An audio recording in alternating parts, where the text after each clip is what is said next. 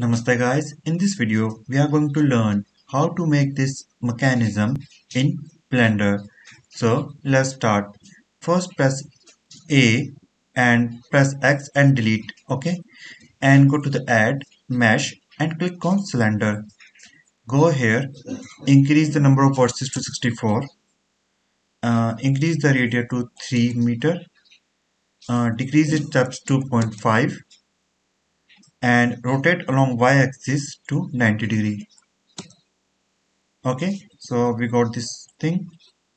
After that, select this object, press tab, go to the face selection mode, select the front face, press 3 on your numpad. Now press I to make it small. After that, press G, Z and 2. Okay, so here we got it, and press E, extrude it up to 0.5. Now press tab to exit edit mode. Press 3 to view this. As you can see, I can't able to see this thing properly. So what I can do is go here, click on cavity, okay, and click on shadow X-ray. Instead of screen, click on world. As you can see, now I'm able to visualize where it is. Now let's see what we have to do next. Now we have created the one part. Now I need another part that basically goes slides like this. So what we can do is go to add, mesh, click on plane, press R, Y, 90 and move it forward, press G and X. Press C on your numpad. After that, press S and Z and scale it like this. Now press S and Y to scale it like this. Let's make it a little bit bigger. After that, press Ctrl A and apply the scale. Now press tab, go to the vertex mode, select all vertices, press Ctrl B and click on this workspace. Click on vertices, decrease the width, increase the number of segments. You can increase or decrease the width as per your requirement, okay? In my case 0.466 is fine for me, but you can increase or decrease as per your requirement. After that, press tab to exit mode. So it looks fine to me. Press 3 on your numpad. Now press tab, go to the face selection mode, select this face, press I. Now insert it. After that, press X and delete the faces. So it looks fine to me. After that, press A and press E, okay, and extrude it as per your requirement. Let us extrude up to this height. Okay, now what we are going to do is we need something to extrude out. So before I do that, select this one and press 1 on your numpad and let's again scale it along x-axis a little bit more. Press G and X. Okay, after that, select this one, click on shade smooth. Similarly, select this one, click on shade smooth. Go here, click on normals, auto smooth. Now it looks fine to me. After that, I need two cuts here to move it forward backward. So what I can do for that, select this one, press tab, press A. Before I apply something, make sure that you apply a mirror modifier and along y-axis. So press Ctrl R, make number of loop cut 2, press S and Z. After that, press 3, select this face, press extrude. Okay, so I think up to this height is fine. Now uncheck the X1, click on here, click on apply. Select this one, press A, go to the mesh and go to the merge by distance. Just in case, as you can see, 96 vertices are there, so they removed. Now press tab. Now what you need to do is select this one, press tab, select this face, shift S, cursor to be selected, press tab to exit. Now go here empty, select the plane axis. Select the empty. After that, select this disk. Press Ctrl P, object. So whenever I rotate this object, as you can see, the empty is also rotating. Now, but what I want that when the empty rotate, it just move only in y-axis, not in above and below axis. So what I can do is select this one, go to the relations, click on copy location and select the empty. As I told you earlier, I just want it movements along y-axis. I don't care whether it moves along z-axis or x-axis. So uncheck the x, uncheck the z. Okay. So if I select this one, press R and rotate it, you can see, oh sorry, select this, press R and press X. So to rotate along axis, as you can see, it gives me a very good animation. So select this one, here you can see.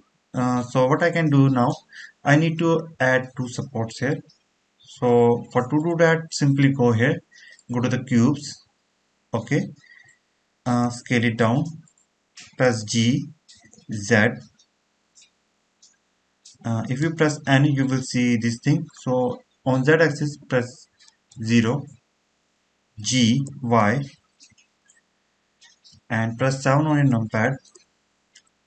That press G, X to move it upward here. Now press tab. Make sure you're in selection face mode. Select these two faces. Press 1 on your numpad. Go here and click on X views so that we can see where we are please. Press I. Okay, now right click on it, click on loop tools, click on bridge. Okay, just in case if you don't see the loop tools, go to edit preferences, click type loop, so you will see loop tools. So make sure it is checked on. If don't, you will not see the loop tool options.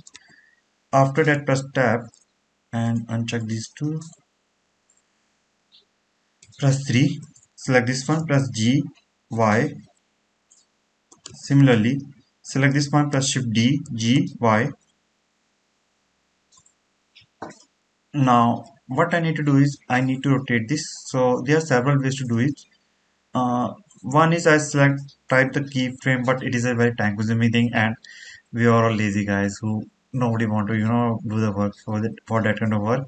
So what we can do is go here, type hash frame and divide it by 10.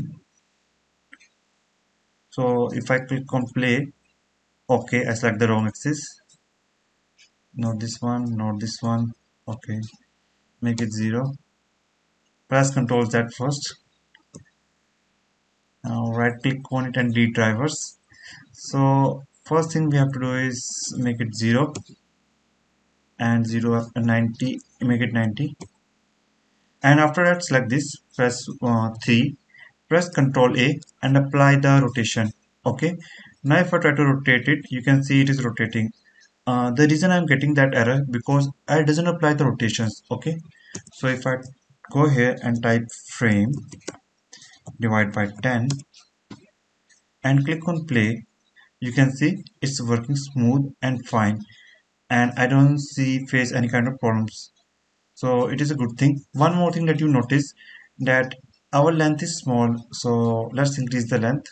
So press tab to exit mode, go here and select this watches, make sure this one, select this one, press G, Y and increase up to 2 meter. Similarly select this one, press G, Y -2. Tap to exit edit mode. Okay, now if I go back and play, you can see our animation is working great now, without any issues. So we have done up to this point. Now let's add some coloring and other parameters. Select this one, go here and select the material as per your requirement. So let's make it blue and make it metallic. Again we can't able to see proper glossy. Select this one, click on new, make it black. Select this one, uh, and to make it green, yellow, red. Red is fine for me, I guess. Select this one and simply select the red material. Press 3 on your numpad. Now if I now what I need to do is I need a background and lightning and camera. So let's add it. So go to add, mesh, click on plane, scale it as per your requirement. Press G, Z, move it downward. Press tab, select the edge mode. Select this E, Z. Select this axis. Press Ctrl V. Scroll down and upward or downward to increase or decrease the number of bevels. If I press 3, you can see this is the view. Now add a camera. So go here, go to search for a camera. So select, as you can see, select your camera here. Go here. Now press 0 on your numpad. On x-axis, press 0. Sorry, increase the x-axis distance. On z-axis, press 0 and increase the z distance till you able to see the whole picture. As you can see, now able to see the whole thing. Now I need to add other things as well. For example, the background looks dull, so select the background, new, add the let add some lightning. So go here and increase the emission strength. Okay, so it looks a little much better. Now add some lightning. So press 0 again to exit the camera mode. So go here, add a light, scale it, press R Y 90 G X G Z and make the power to 250. One more thing, as you can see, whenever I pop up something, it come from here, but I want that it come to the origin. So what I can do is shift S cursor to the world origin. So whenever I add something new, they will arrive to the origins. Now if I click on here, click on render image. So this is the image I am getting, and I'm not quietly satisfied with the quality, not going to lie. So if I click on cycles and click on render image, this quality looks fine to me, I think. Let's decrease the some samples rate. As you can see, its maximum samples go way beyond, let's say 20, because I don't want very high quality something things. So click on here, click on render image. Auto denoise will take care of it, rest of the thing. You can see it is currently doing the whatever the calculations 17, and it is 20, 20, 20. I'm at reach 20. So here you can see I got the clear picture. So what you all need to do is go to here, instead of PNG use FFPMG, increase the FPS as per requirement. In my case it's 30, and you have to do 30 encoding as well. So go here, MPEG-4 for MP4 videos, and increase the keyframe to 30. You can increase the output quality as per requirement, let's say high, and simply go here and click on render animation. So that's for all. So I hope you learned something from this video. If you have any kind of doubts and queries, feel free to ask, and the model file is free to download on my Gumroads. So thanks for watching and have a great day. Namaste.